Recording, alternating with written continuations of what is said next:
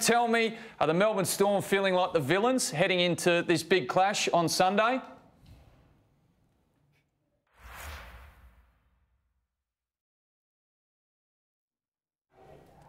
Oh, I don't think we're thinking that we're villains, but I'm sure when we get there on Sunday night, it'll feel a bit like that. I think there'll be a fair few more Panthers fans there than Storm fans, seeing that our guys can't travel from Victoria, but yeah, that's just the way it is, and yeah.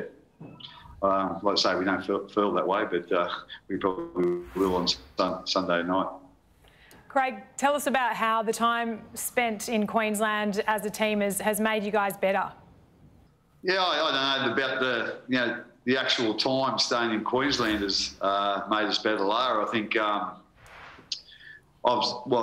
we had a bit of a checkered start to the year, like all other clubs, and we were up and down a little bit with our form. But I think after 7 or 8 rounds, we settled down and decided the type of team that we wanted to be, but the type of team that we were capable of being, using our strengths and more so than looking at where we can get better. So we just tried to get better in our stronger areas, to be quite honest. And throughout the year, obviously, there's been some really good things about being up here. Obviously, it's a real tough time, grim time in Melbourne. It has been the last 3 or 4 months. Up here has been a little bit different, but having said that, we're still been in isolation. But probably the other big thing is there's been a lot of sunshine up here, which we're not used to at this time of year. So that's been really nice for the players and their families. But having said that, we knew we had to change some things in our preparation. Again, we probably haven't been as vigilant, I suppose, in a few areas because of the situation that we've been in. And a few guys have been under, I suppose, a little bit of stress, a little bit of pressure away from footy. So we've certainly taken that into consideration, and we got ourselves into a bit of a system, a bit of a routine since we've been up here, and it's worked pretty well for most of the year. Craig, what about your opposition? What makes you nervous about this Penrith side? Oh, a whole heap, actually.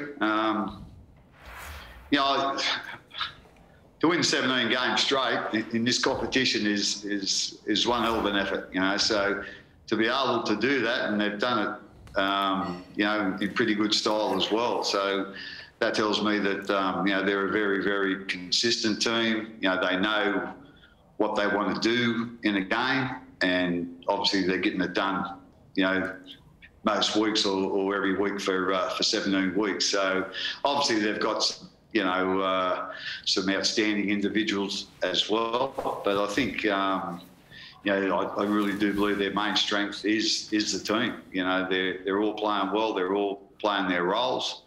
And as I said, you need to be mentally tough, physically tough if you're going to win 17 games in this competition in a row. And that's exactly what they've done. So, Craig, where is the game won on Sunday? Probably on the scoreboard, but obviously with the the situation with the weather down there, it looks like it might be a little bit damp.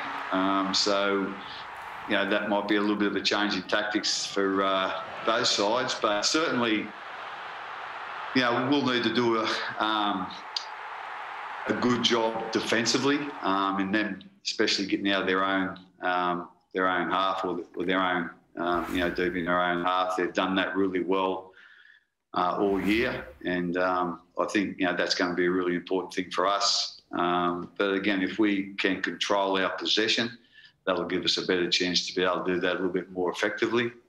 And as I said earlier, the big thing that we're looking for this week is just to play to our strengths. We've just moulded our game this year, and without getting too technical, too tactical on just basically fitting our players' strengths into the team. And, like I say, I think our players have done a great job of that, and they're very aware of what they need to do and when they need to do it. And hopefully we can, get the job done on Sunday night. Yeah, Craig, there's every chance that we don't see Cameron Smith again after Sunday's grand final. So if that's the case, how do you think he should be remembered? Well, if he doesn't play again, as you know, has been said a few times, you know, and I really believe that he doesn't know either, to be quite honest. So, well, yeah, for me, he'd probably go down as the best player that I've seen. And I go on the line of, you know, what I see as, you know, greatness, I suppose, in our games and in life in general is, you know, how good do you do what you do, but how long do you do it for? You know, he's been doing this for 19 years at this level, and there hasn't been a whole heap of drop-off. Like, I haven't seen a better player play at this level, or the level that he plays at, and for doing that for such a long time.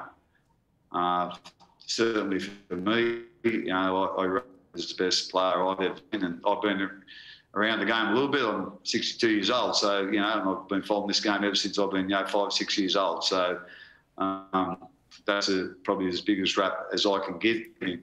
But, you know, I've been very, very privileged to have been a small part of his career, watched most of it, and I've admired him for such a long time. And like I say, I can't think of anyone that I've seen in my lifetime have a greater influence on the game than Cameron Smith. Well, Craig Bellamy, thanks for your support on